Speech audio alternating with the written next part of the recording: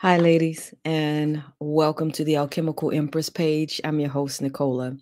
And I said hi, ladies, because this video is specifically for my sisters of African descent around the diaspora.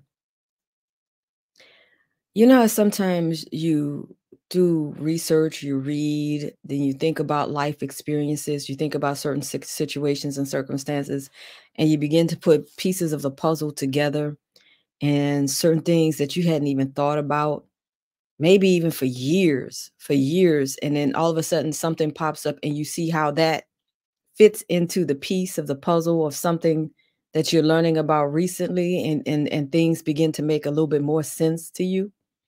So I had one of those moments today. Well, I actually been thinking about it for a minute, but today was kind of strong on me where I really wanted to take the time to talk about this to my sisters specifically. I really hope that it reaches the right people that need to hear this. And I really, really, really hope that this video reaches my sisters on the continent right now because what's happening on the continent is very critical. So it's imperative that you hear what I have to say. I've recently been talking about Mami Wata's book, Ancient Sibyls. I have the background thing on here so you can't see it. I'm sorry. um, the Sibyls, the first prophetess of Mami Wata, the theft of African prophecy by the Catholic Church. I've been reading from this book. I've been talking about the ancient Sibyls and our ancient mothers and learning so much about who we were from the beginning of time, that we were the very first prophetess on the planet, that we were the ones that laid the groundwork for spirituality and sacerdotal power around the world, around the planet, the whole planet. We set the tone for what it meant to live in symbiotic relationship with the elements and the animals.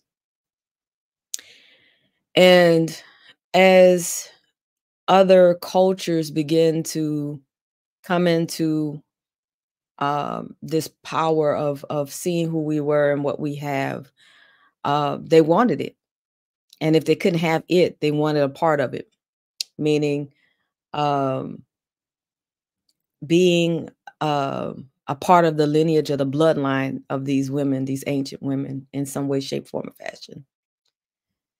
So what I'm seeing as we're going through this turning of events, we went through all of the, and if you haven't read the book or if you haven't seen any of my videos, I invite you to go back through my videos and look at who are the Sibyls, look at Black people, what happened, look at those videos, and you can kind of get a gist of where I'm going with this video.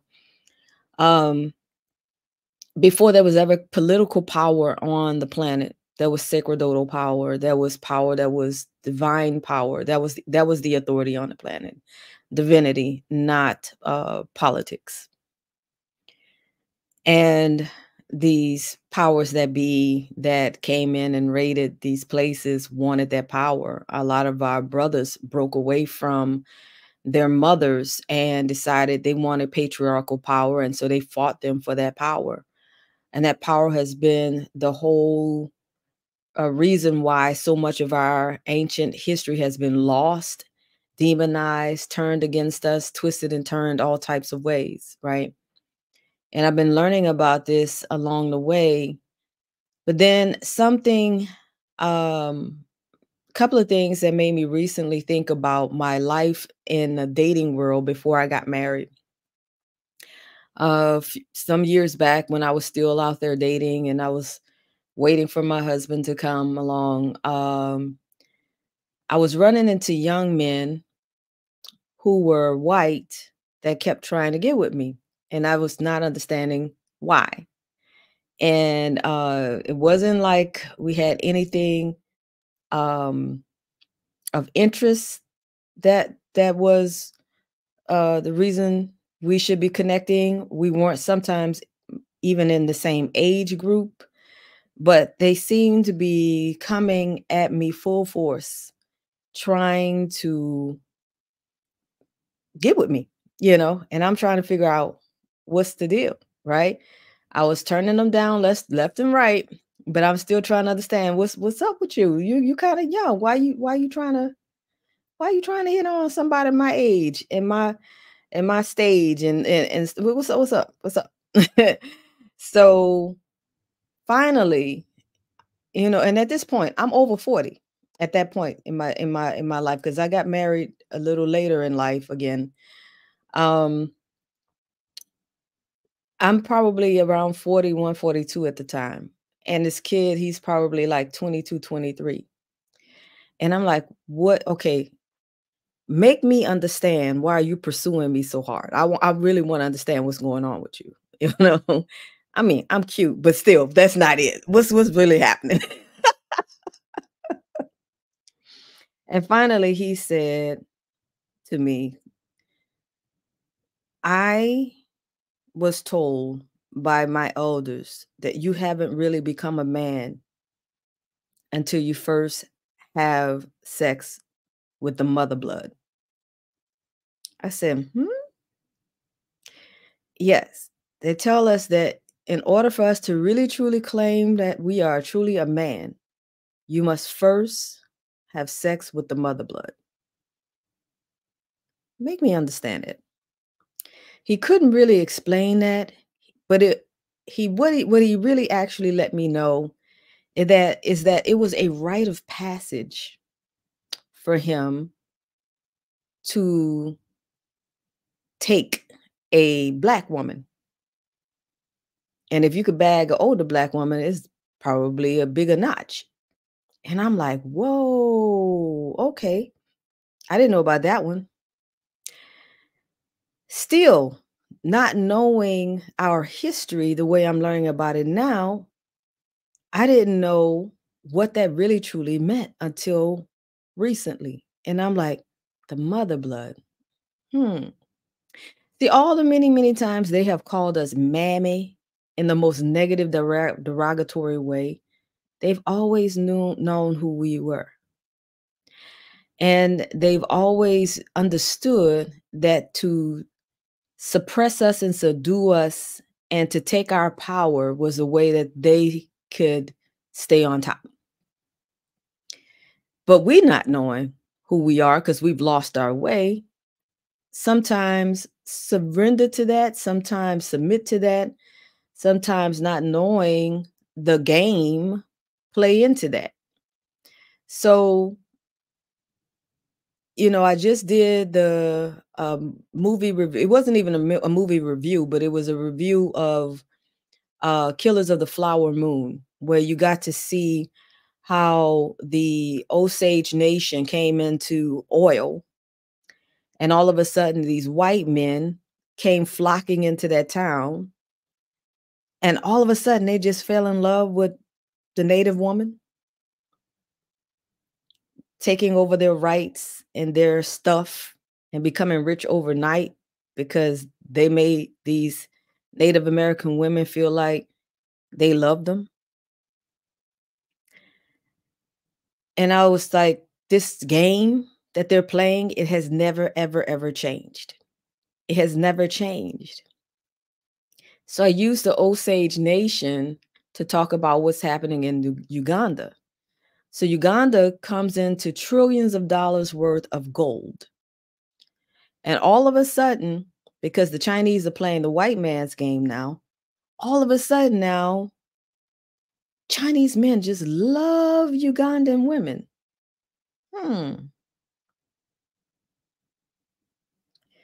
And everywhere there's a mineral rich space in Africa, all of a sudden, these men just so happen to fall in love with these women. Hmm.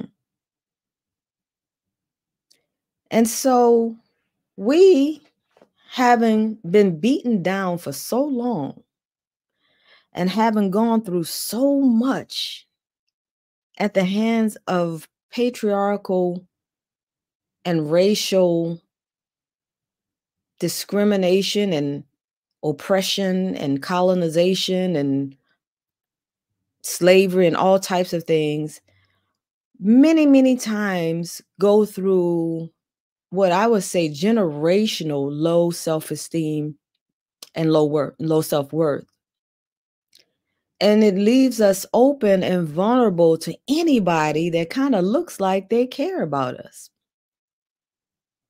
And unfortunately, they don't.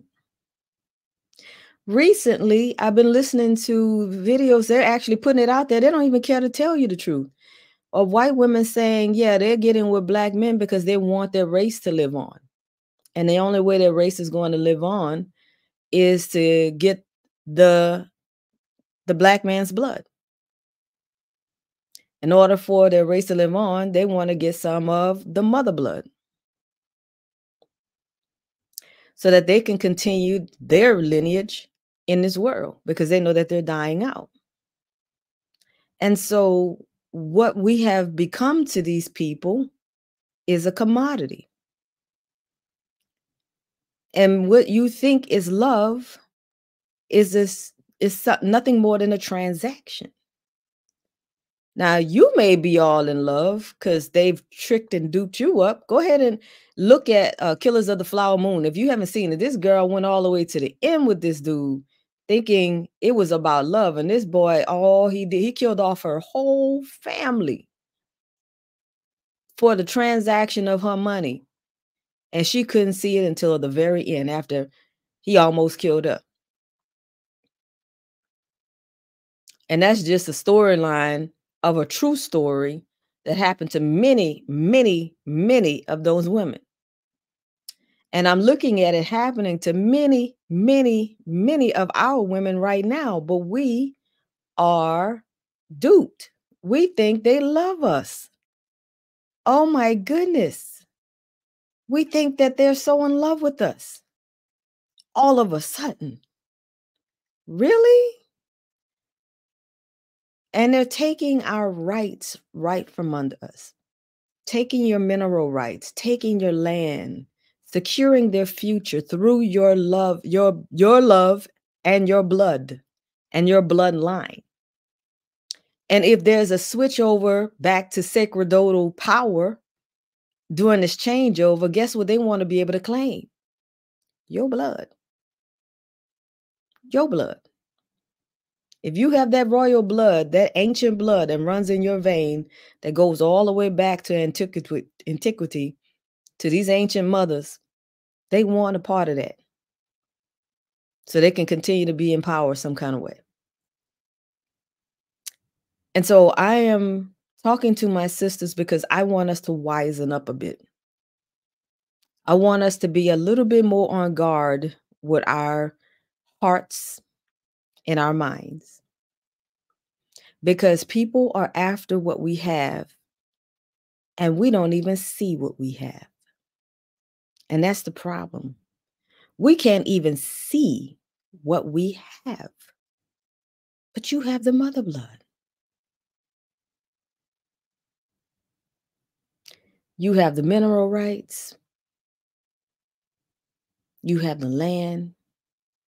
You're indigenous to every land on every piece of land on this planet. You're indigenous to it. We laid the groundwork around this entire planet, and they know this. And they know this. But you don't know this. And they're taking advantage of you. I don't know who or how this video can reach my Ugandan sisters. Even my Nigerian sisters. I see a lot of that happening over there too, where these Chinese people are coming over there and marrying everybody and basically securing their rights and securing their future off of your back. But I pray that you wake up.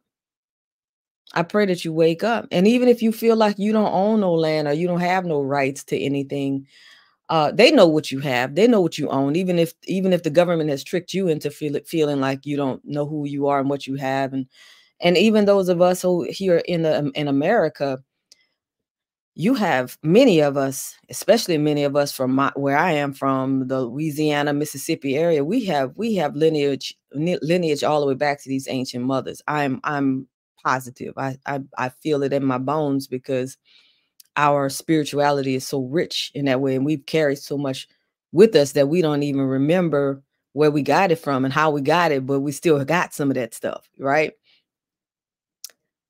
They know this. They know this. You don't know this, and you're giving up your stuff too easily. You're giving your stuff away too easily. You're giving all your stuff away too easily. And I'm asking you to be conscious of the mother blood. Be conscious about who you think loves you, that's coming from some other culture, space, and place, trying to get a hold of your body, your rights, your land, in the name of love. All in the name of love. You know, some of them take it by guns and force, and some of them take them by playing that love game on us. You know what I'm saying? And it's happening around the planet. It is literally happening around the planet. Ladies, we got to wake up. We got to wake up and we got to see the game for what it is. We got to wake up and we got to do a little bit better of guarding our hearts and minds.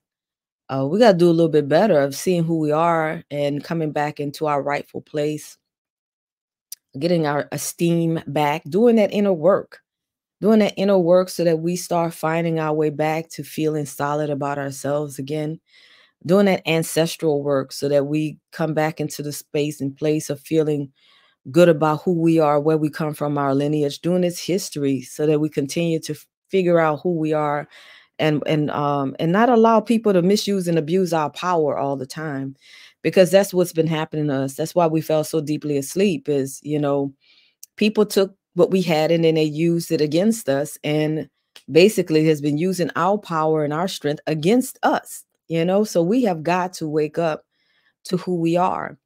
And you know, the most painful thing to me about this whole wake up part of it is so many of us are still so deeply indoctrinated by religion. We literally have to fight you to give you your power back. Like, girl, this belong to you. It's yours. It's always been yours. Don't tell me that you can't say nothing about my Jesus. You can't say nothing about, you know, and like literally have to fight you to give you your stuff back. It's your power. You let them people take your power from you like that. That's your power. But we literally have to fight you to tell you who you are. And it's sad and it's painful, but I have to go through this time and time again with people that don't know that the sacred total power truly belongs to you and that you are the ancients that everybody wants to be a part of. Your mother blood, your strength, your courage, your everything. They're after your stuff. My beautiful, beautiful Black sisters, African sisters, whatever you want to call us, indigenous sisters, please wake up. Please stop allowing these people to take your stuff. Stop it. Please wake up. Somebody send this to a Ugandan woman who thinks she's so in love with these Chinese men. Please, please, please, please send it. Please send it. Tell her to read the books. Tell her to get the history on this. Tell her to look at her ancient antiquity history so that we can come back to ourselves.